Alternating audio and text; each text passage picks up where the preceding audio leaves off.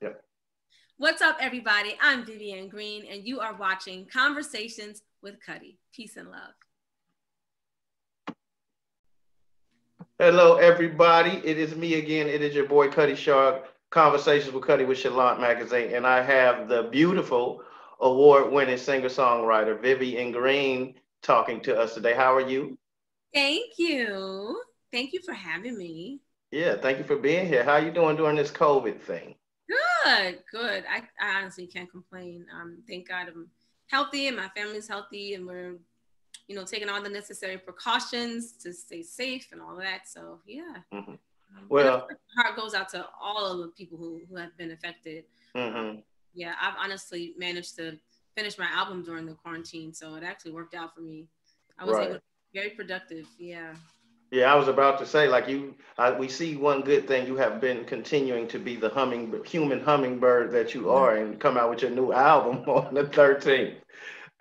So let's talk about a little bit about the album, because I want to go back to the other ones too. So let's get with what we're here for right now. We're here for all of it. So the new album, Love Absolute. Yes. Mhm.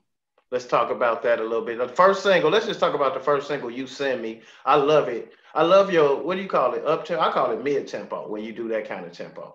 Okay. You call it what? Is it up tempo to you or what? I guess it's almost mid tempo, but kind of maybe still a ballad. But I know what you're saying. It has a kick to it. Right. Was it recorded with a live band? No.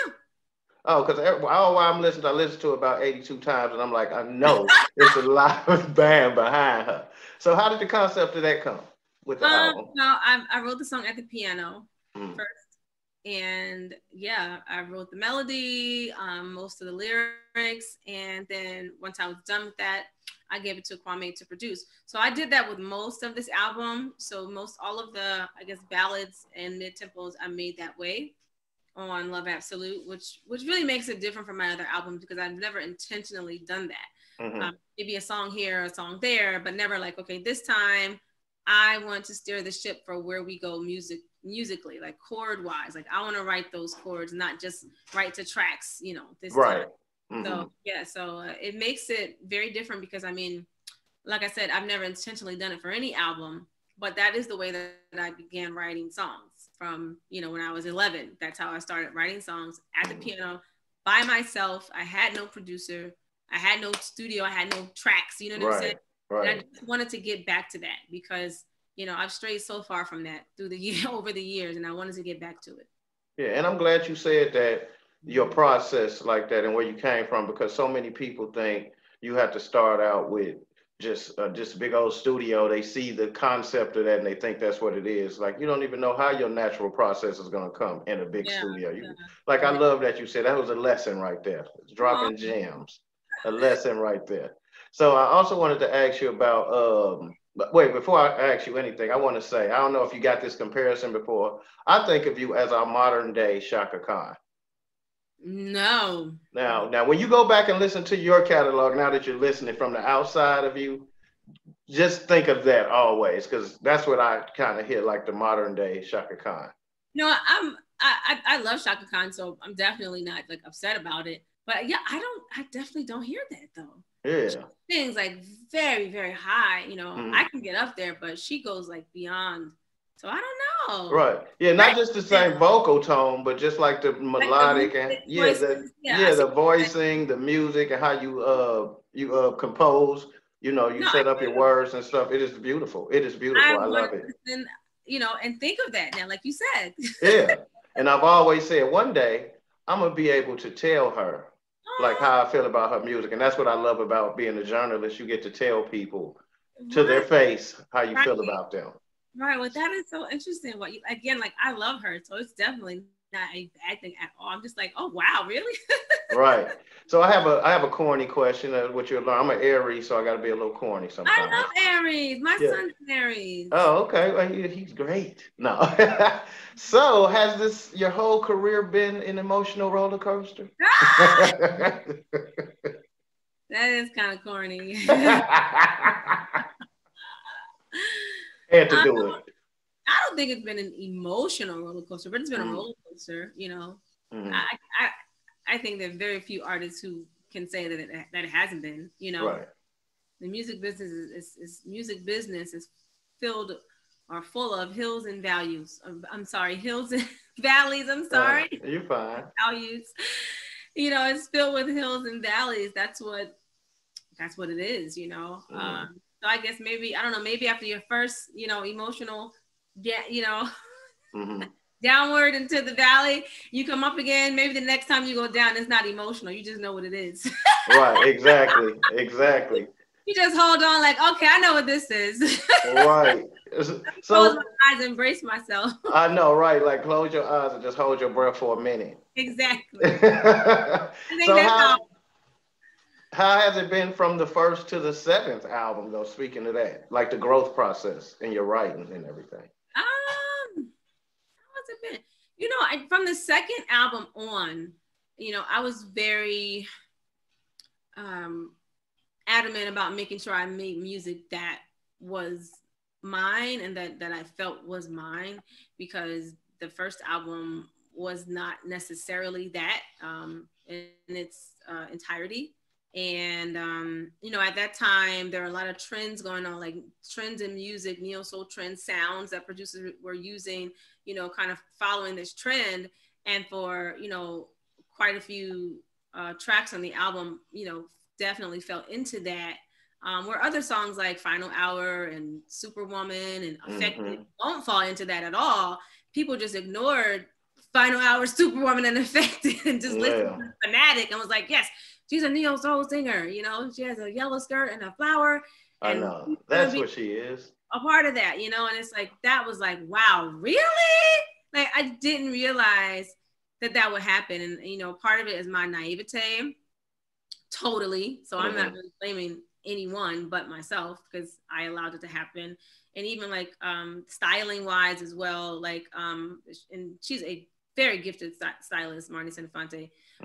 He really is. But I think it was, you know, it was still following that trend, you know, that neo soul trend, the look and all that. And none of that was ever me, you know, and I didn't realize the magnitude of that and what people would get from it. You know, I really didn't. I didn't. I was just really, you know, not, again, just very naive.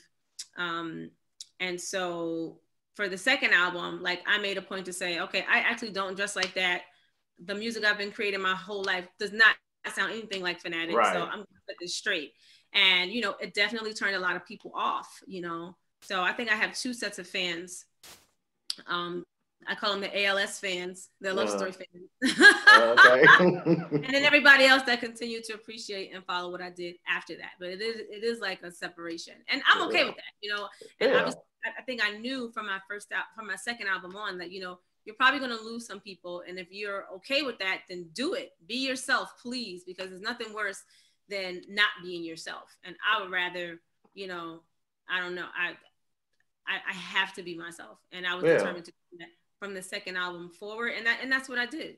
So yeah, it was it was very difficult dealing with the criticism, you know, from people from that transition I made between the first album and the second album. Like, it was a clear thing that was happening, and people were offended. You know, people were offended that my hair was straight. Like, it was just like all kinds of, like, you know, back then, I guess there were message boards that people were on, like tearing me completely apart. Oh, wow. You know, for my Vivian album. So I think that would be the most emotional, you know, time. And then once I got over that, I was like, okay, cool. And I decided to say there are people who are fans of this album because maybe they love neo soul, they love that look, they love the music. If they want to think that's who I am, then that's on them. But I'm going to be who I am. And and I'm going to find happiness in that. So I think that was the biggest, you know, emotional time, you know?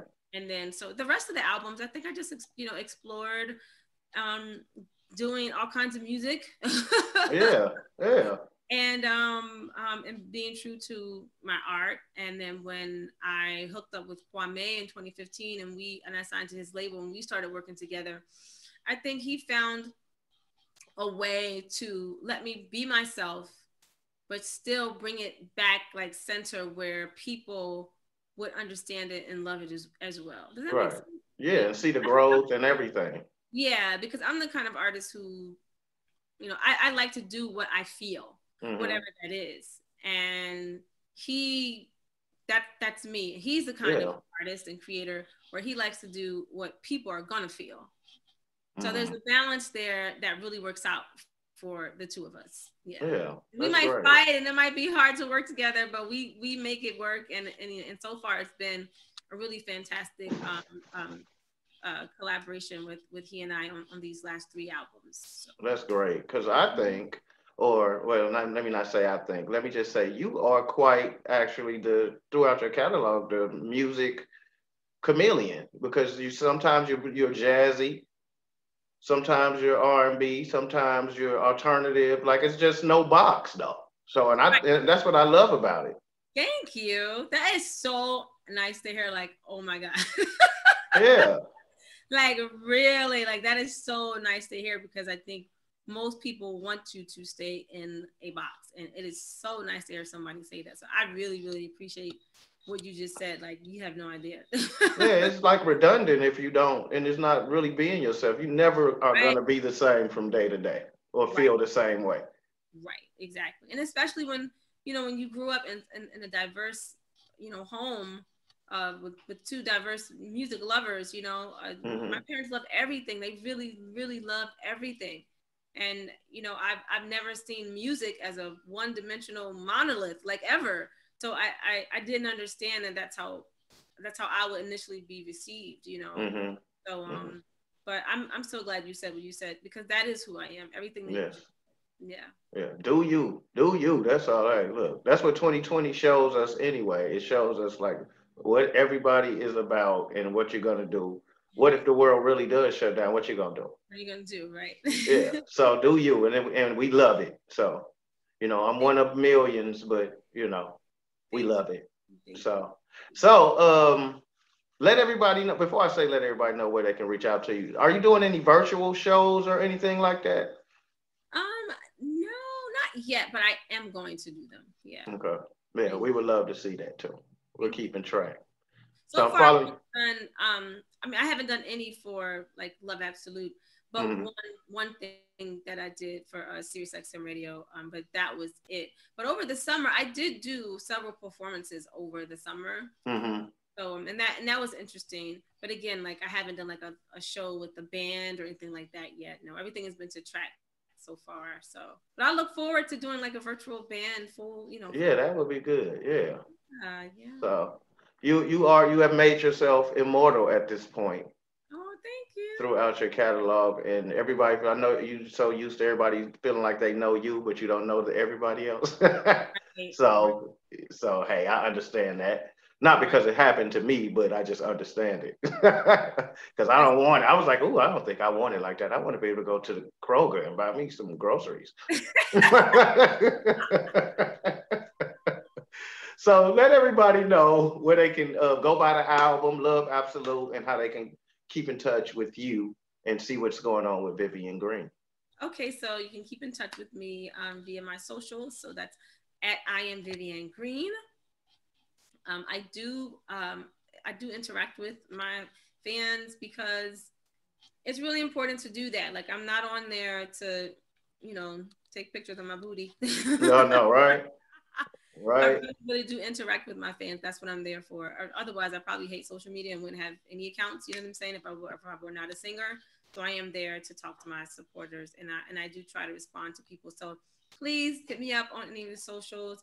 Also, you can purchase Love Absolute on any platform. It's available on all streaming platforms, iTunes, Amazon as well for a physical copy. You can actually go to the link on any of my social pages, and it'll take you directly to wherever you want to get the album from, and even if you want a physical copy. It's called Love Absolute. It's my 7th studio album, and it marks 18 years in the business. All right. You are almost grown up in the business. Almost grown up. And the first single is You Send Me, right? Well, You Send Me was the first instant grat track that they dropped. Okay. So every week was a new song. So it was You Send Me, then Where You Are, and then Light Up, which is the song with Ghostface. So yeah. So go listen to those so y'all can get warmed up for when you buy this album. Yeah. because we're gonna buy the album. So, and I just want to say thank you for you, and I'm glad you are a singer. So thank you very much, and thank your mother for me for gracing you on this earth with your talent and everything. Thank you. And for your time and everything. I love you. Thank you. Well, I love you too. Thank you so much. Yes. Yep. What's up, everybody? I'm Vivian Green, and you are watching Conversations with Cutty. Peace and love.